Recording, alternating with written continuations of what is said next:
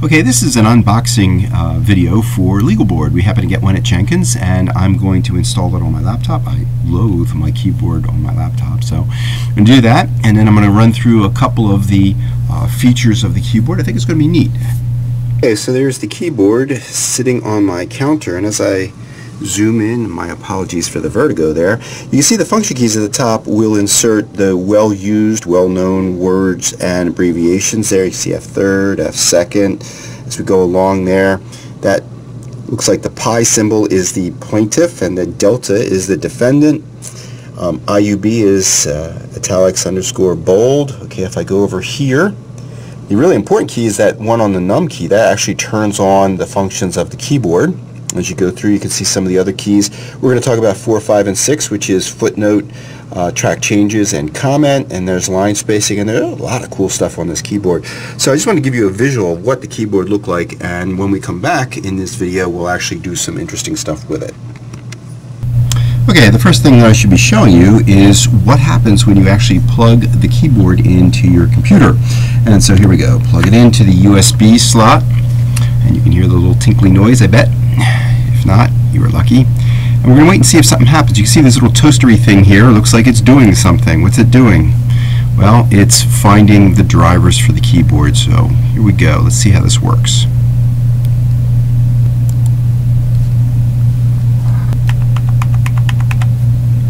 I guess it works. Okay, let's do some basic stuff from the keyboard. Now, I should say, I mean, hopefully it's obvious, but if not, whatever.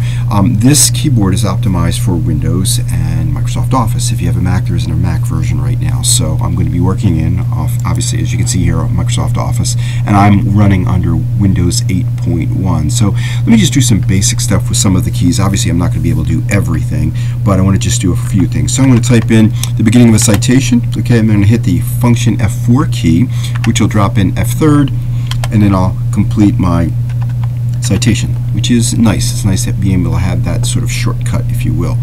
Another thing that I can do is if I hit the F9 key, puts the word plaintiff in. Okay.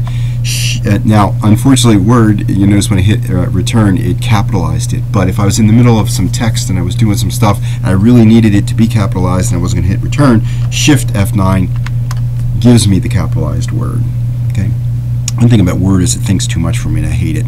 There's also, yes, italics, underline, and bold, so I'm hitting the print screen button, which is for italics, and then whatever I type in is test, it's in italics, which is nice. I like the way that works. If you hit the minus key on the keypad, on the numpad I should say, it begins a bulleted item for you, so I can say 1, 2, I am just so imaginative today, huh? Okay, and then if you hit it again, there you go, you're all cleaned up, which I kind of like. I like the way that works. There is also line spacing, which you can adjust. So I'm just going to do this is a test, ditto, whatever. Yeah, really amazing. So this is all single spaced.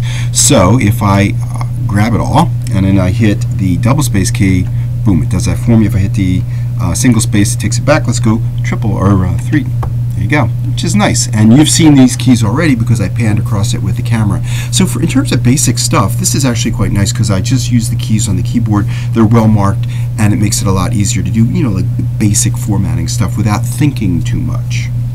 Okay, on to more, I guess, a little bit more involved stuff here. Rather than just typing random stuff, I've actually pulled some text here. I happen to have at least the beginning part of the Constitution. Don't ask me why. I felt that perhaps was appropriate given where we're at right now. So here I am in this document, and let's say I want to insert a footnote, and that is the key, number 4 key on the numpad.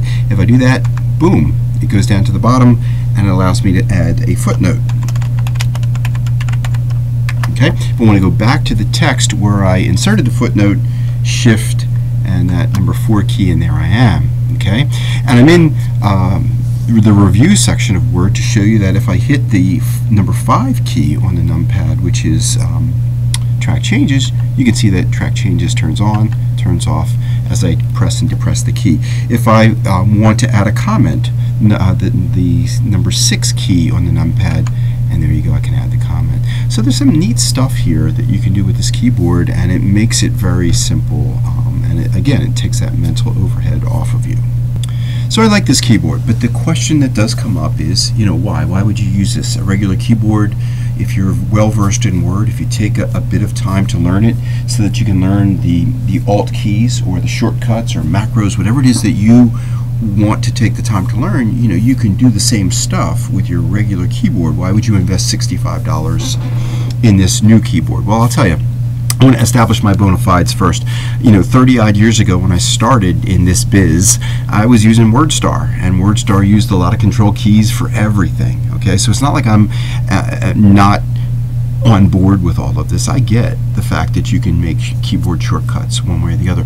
What I've been saying all along in this video is this: a lot of times you want to focus on the work product, which is the brief or whatever it is you're writing, and you don't want all the extra technology to get in the way. It interrupts you, it slows down the flow, it makes you have to think too much about the infrastructure and not actually the words that you're crafting to advocate for your client or do whatever it is you're doing. So what I like about this keyboard is that it does allow me not to have to think so much about how to do what I'm doing. It allows me to focus on the words, and then I hit a couple keys and I get what I want. That's my take on it. You may feel a different way about it, but I do like this keyboard a lot. I think it's a nifty product.